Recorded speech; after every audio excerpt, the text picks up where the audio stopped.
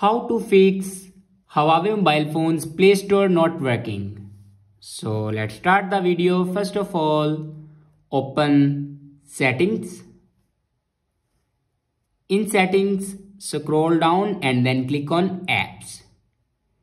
And then again click on apps. And then find here Play Store. Now click on Google Play Store and then click on storage. Now here you can clear your cache memory and data of your Google Play Store. After clear the cache memory and data, then go back to your home screen and check your internet connection. After checking your internet connection, then restart your device. For restart your device, press and hold power button.